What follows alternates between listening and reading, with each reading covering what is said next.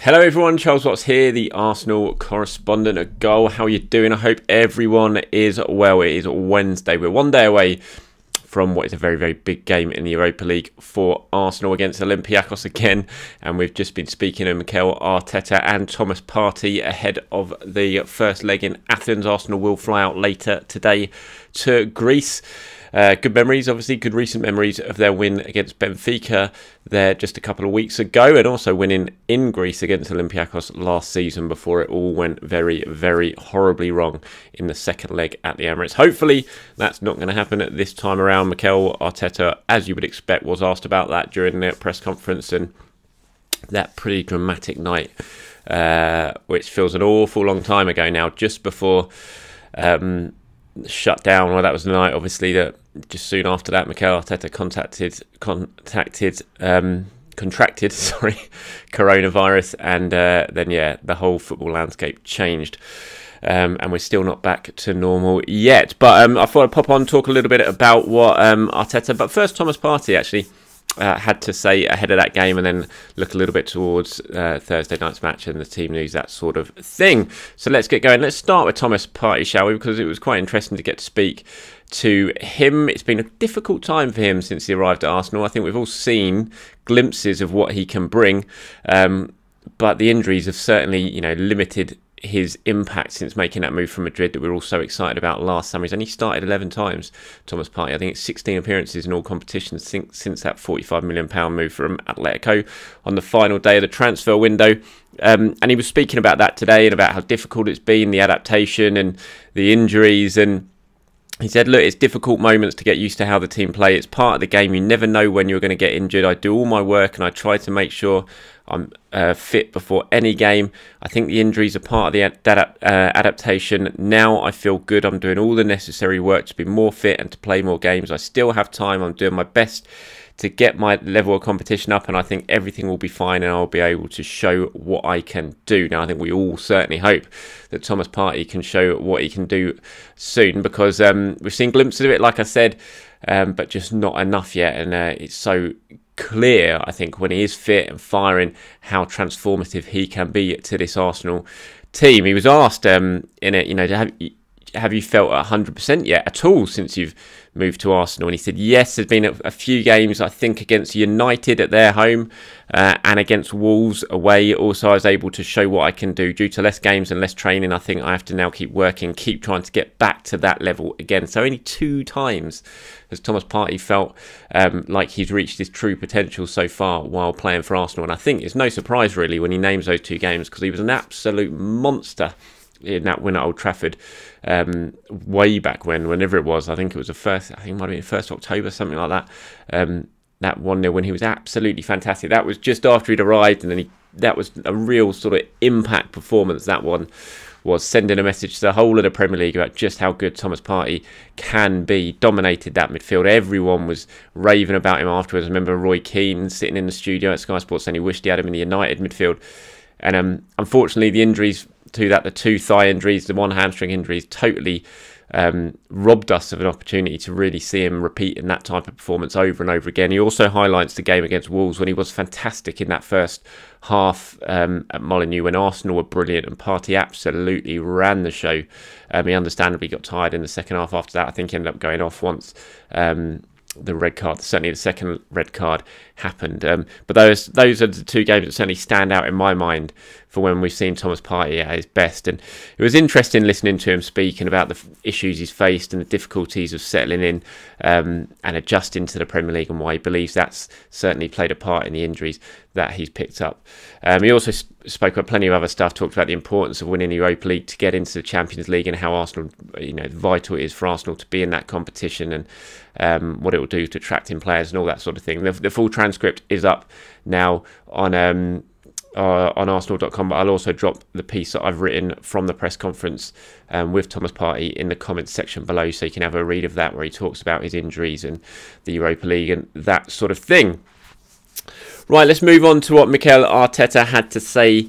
Obviously, a lot of this was about last year's games against Olympiacos and what it felt and how dejecting it was. I mean, I remember the mood at the stadium after that game with the way it happened, the last minute winner for Olympiacos, and then Orba going down and missing that chance for the last kick of the game in injury time at the end of extra time to send Arsenal through, and just the feeling of dejection after the match that Arsenal managed to throw that away after winning the first leg in Greece. And Mikel was asked about, is this your chance for revenge? And that is something, it's a word that's been spoken about a lot since the draw. And he said, obviously last time it was a tough one to swallow. The way it happened at the end, it was really cruel after everything we did in the 2 games to lose it that way and with the late chance Orba had. But we've moved on. We have some feelings towards that team, Olympiacos, and we want to put it right in the next round. So although he stopped short really of saying out and out revenge, I think that last little line of we have some feelings towards that team and we want to put it right certainly suggests that Arsenal are going into this one with a little bit more on it than just the match. I think they're all going to be thinking about what happened last season and how painful that was, really. Interesting comments, I thought, here from Arteta, talking about kind of whether he thinks Arsenal are more resilient now than they were a year ago when they last met Olympiacos. He said, I think we are a better team than we were last year. Looking back at the 2 games that we played against them and the way we are playing now, I think we have come a long way. They have some different players as well, but a very similar structure to last year. They've been doing really well. They played in the Champions League, got knocked out of the Champions League. They played well against City in the 2 games as well. They will be a really tough opponent. So interesting, they're saying that Arsenal have come a long way since that game. When you look at the league table, it doesn't really suggest that. I think Arsenal, they're 10th now. They finished 9th last season. And yeah, Mikel's saying they come a long way. And I know that is what a lot of people will pick up on and get a little bit angry on him. But I have to say, and I've said it in previous videos, I do agree with him. I know the league table doesn't lie and that doesn't look good. But I still think, and I'm kind of basing this on what I've seen since Christmas, and that's what I'm holding on to, and that's why I'm feeling kind of positive about Arsenal, despite how pretty disastrous this season has been. Let's face it, I'm not trying to paint a picture of this has been a good season, it hasn't, but I do think since Christmas we've seen a marked improvement in Arsenal in all areas of how they're playing. Chances creation, shots on goal during games, chances conceded, everything. I think the numbers are showing that Arsenal are heading in the right direction. And so I can see what he means there when he says they've come a long way. I think Arsenal certainly now are a much better side than they were at the end of last season and when they were playing Olympiacos last season. So I do agree with him, even though that the league table suggests that Arsenal aren't any further on than they were last season. In fact, it shows that they're actually lower down than they were last season. But I do agree with Mikel, and although I'm sure a lot of you probably won't. Just lastly, on the Olympiacos game last season, he said, emotionally it really drained us because it was a roller coaster during the game of what happened. It could have ended in a beautiful way, but it ended in a really harsh way for us. I think emotionally it took some time to get the team and individuals lifted because it really, really hurt. Fingers crossed we're not going to have a similar outcome this time around, but it's certainly going to be 2 very, very dramatic games, I imagine.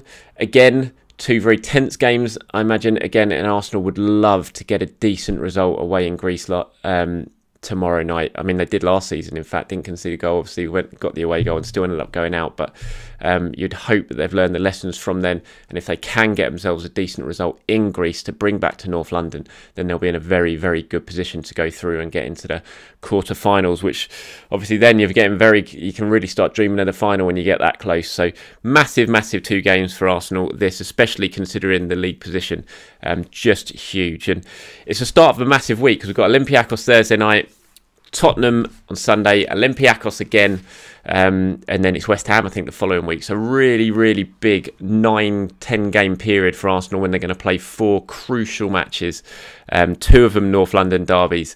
And I think we're really at the point of the Arsenal season now. It could either go horribly, horribly wrong in the next 10 days, or the league season could be looking an awful lot better at the end of these 10 days. So a massive period of Arsenal season coming up now.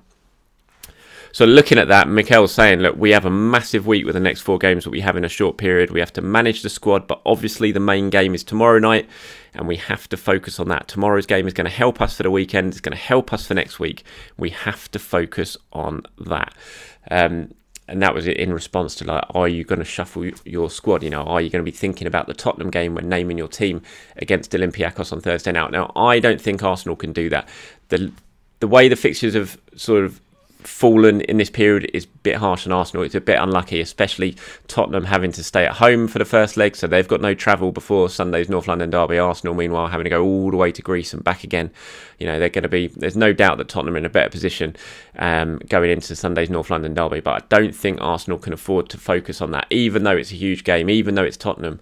Tomorrow night has to be the priority for Arsenal. The Europa League is their best opportunity of getting back into Europe this season. Next season, it's certainly going to be their best opportunity of getting into Champions League, obviously, because Europa League is still not absolutely out of it in terms of Premier League finishing position, but even that's looking unlikely now. But Champions League, you think that's gone definitely for in terms of finishing the top four. So if Arsenal want to get back there, and they do, then they're going to have to win the Europa League. So Thursday night's game has to take preference even over the North London derby. So you can't afford to be resting players, I don't think, on Thursday night with Sunday's game in mind. Even though, like I said, it is about Tottenham. In terms of Emile Smith Rowe, for that one, looking pretty good for Smith Rowe. Hopefully he's going to have a full training session today. Obviously he missed out against Burnley at the weekend with that hip injury, but he's going to have a full training session today, and then Arsenal are going to make a decision on whether he's going to fly to Greece. You would think that if he comes through that training session unscathed, then he'll certainly be on the plane. Any sort of risk involved, you know, if that training session, if he feels anything in that, you'd imagine Arsenal would just leave him at home and let him get ready for the Tottenham game on Sunday, because he may be young, may not have played too much football this season, but Smith Rowe is clearly a very, very important player in Mikel Arteta's new look sort of plans for Arsenal that we've seen since Christmas. So good news on Smith Rowe. In terms of the other team news, Arsenal looking pretty solid, I would say. They're in a decent position at the moment, considering, I've said it time and time again, I know Arsenal's medical team get a bit of grief at times, but when you consider the demands of this season, how many games have been played in such a short space of time, no pre-season, the fact to be where they are now in what are we, March, and basically everyone is fit.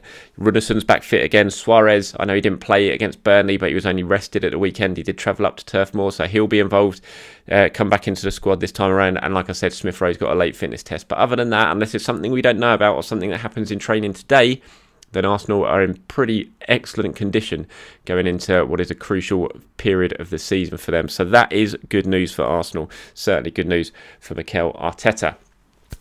Now, if you haven't seen it, I did an interview with Bruma this week.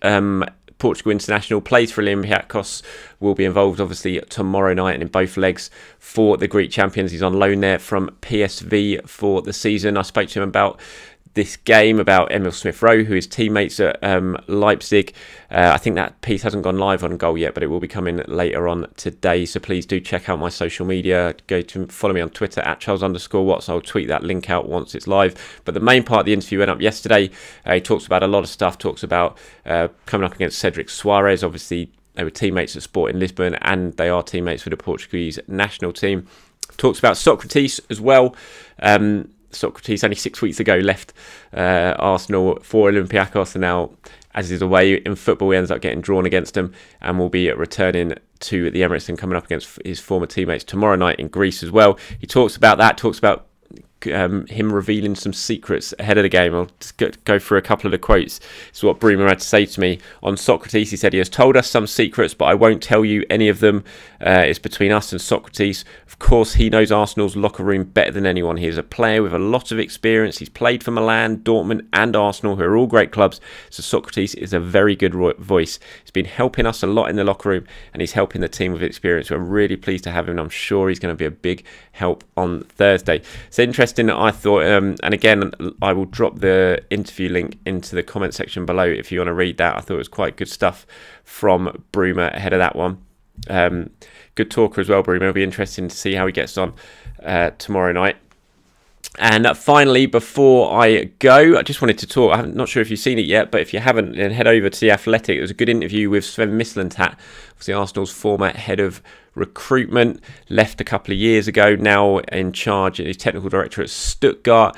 He's spoken to The Athletic, to Ralf Hogenstein, and some good stuff in there that's well worth a read. He talks about his surprise at Guendouzi and Torreira being loaned out.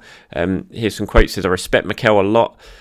I'd love to talk to him one day to understand his reasons for sending Matteo as well as Lucas out on loan and tell him my view in relation to their qualities, but it's his decision, of course. My personal opinion remains that Matteo would still add some extra qualities to Arsenal's midfield like Lucas could. Their market values increased hugely after their debut season. Talking a little bit more on Guendouzi, says Matteo has the personality needed to demand every ball in tight situations, and he has great vision to play vertical and every other angle. That's his real strength. As a teenager from League Two, he played 48 games for Arsenal in the first season. I assure you are not able to survive that amount of Premier League caps playing adolescent football. He's a young central midfielder. In that position, players reach their peak at 27, 28. He obviously doesn't get everything right, but he plays with a decisiveness and quality that makes him an extraordinary player. So interesting comments there from Sven Mislintat. The interview talks a lot more than just about Guendouzi and Torreira. He talks about why he left Arsenal, why he joined Arsenal, and things like that. So I do advise, if you are a subscriber to The Athletic, I do advise you go over, give that interview a click if you haven't yet, because it's well worth a couple of minutes of your time. Right, everyone, thank you very much for watching. As always, I will hopefully pop back on tomorrow in the morning at some point and do have a closer look ahead of Thursday night's game, do my predicted 11, look at the key battles and the key areas and the key team selection issues Mikel Arteta faces ahead of that game, so do watch out for that one. But until then, enjoy the rest of your Wednesday, and like I said, have a quick read of a couple of links I've put in the comments below. The first one, Bruma on ahead of Arsenal's game on Thursday night, and also Thomas Partey talking about his struggles so far adapting to life in England. Thank you, everyone. Enjoy your day, and I'll speak to you very, very soon.